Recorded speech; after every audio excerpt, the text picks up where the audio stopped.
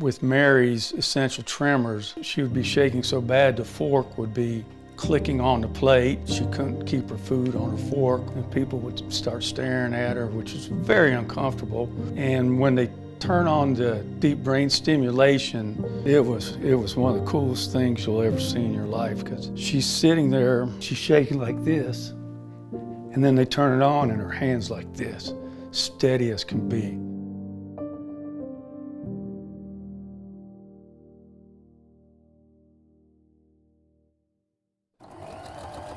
Mary was diagnosed with essential tremors with Parkinsonism, which means she has symptoms which mimic Parkinson's. I have trouble speaking sometimes, so Chris will help me out. Mary always loved to quilt.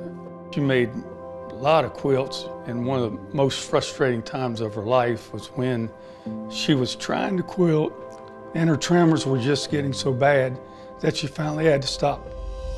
She just couldn't do things. She wasn't able to thread a needle or the rotary cutter. You don't want to use a rotary cutter when you have tremors. It's not a good situation. We're very social people. We like to go out. And with Mary's essential tremors, it was really awkward when we would go out to dinner in a restaurant because her tremors were so bad that she would get a lot of awkward stares. It was really uncomfortable. She was shaking so bad that she couldn't keep her food on her fork. At first, they didn't bother me because I just dealt with it. They weren't too bad. Yeah, but you've suffered with tremors for over 40 years, right? Yeah, at least 40 years. About 9 years ago, we started seeing Dr. Anne Marie Murray at the R&I clinic. She was very helpful to Mary. She was the doctor who convinced Mary to undergo the deep brain stimulation. It's very important to understand that it's very minimally invasive. It's precision medicine. This is not wear and tear medicine, right? This is not a wear and tear surgery. This is precision surgery. Quite frankly, it's out of sight and out of mind. Everything's under the skin. Everything in most day-to-day life, people wouldn't even know you have it. They have a halo, which is mounted on your head with a very small hole in it, which they insert the electrode into your brain, and then they run a wire under your skin down to your collarbone. You come back and 2 weeks later, they put the generator in, and then you come back and they turn the generator on. I had the DBS surgery at the RNI in June 2018.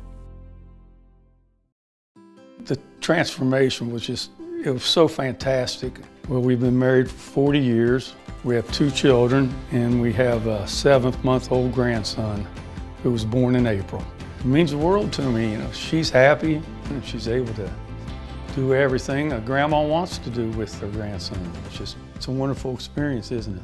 Yes. Yes, it is. It's just amazing, to be able to see her do things that have minute details, such as taking a piece of thread and putting it through the needle and start quilting again and getting after it, right? I mean, it's fun to watch her to be able to quilt again. You can do normal things, whereas you were restricted before. Yeah. There's a lot of things you couldn't do.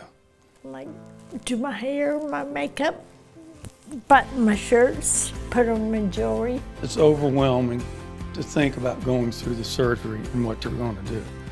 But the results in the end are well worth it, because the tremors will be gone and you can live a normal life like anybody else. And why go anywhere else when you go to the R&I Institute, right?